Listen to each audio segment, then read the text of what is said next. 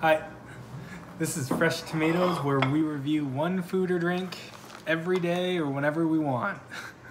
And we review it and score it 0 to 10. And today, we got Potstickers, veggie and chicken dumplings. See that?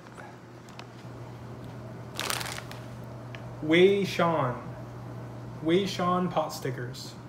No MSG added. Fully cooked.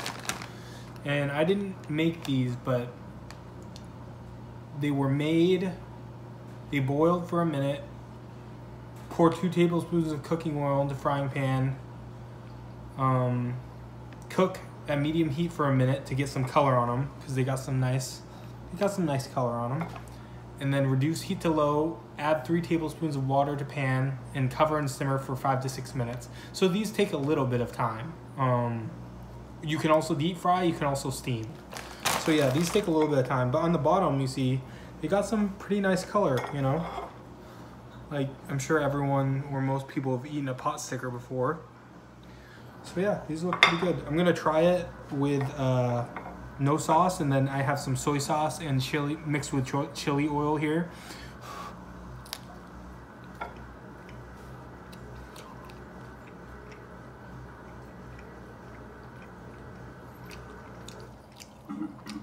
And mind you, I heated these up after they cooled off a little bit, after they got kind of colder. So they're gonna be a little bit worse than freshly cooked.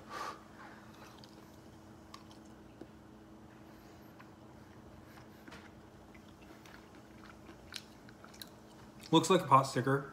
Tastes like a pot sticker. Okay, now I'm gonna have it with the chili oil and soy sauce. A lot better with that mixture. I mean, for me, pot stickers, I always get them, but they're never like, I'm never like, oh my god, these are so good. They're always like pretty fine, but I'm never like, I never love them. So these, I think, taste pretty good. I think, like, because I don't love them, and they taste, you know, they taste pretty good for frozen.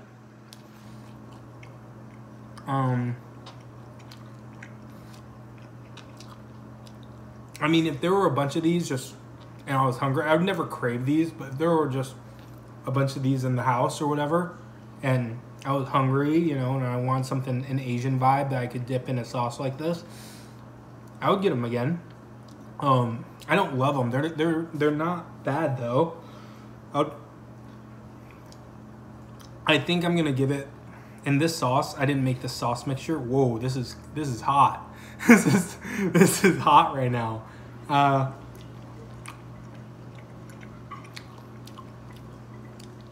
think it's pretty good. I'm gonna give it a 7.5. I would get it again. I think it's pretty good. I'd be curious to see how it turns out just steamed, because that's an option. I would be curious to see how it turns out just steamed, because sometimes I like pot stickers that get color like this, but sometimes I like them just steamed. Because they taste, the texture on the outside gets different.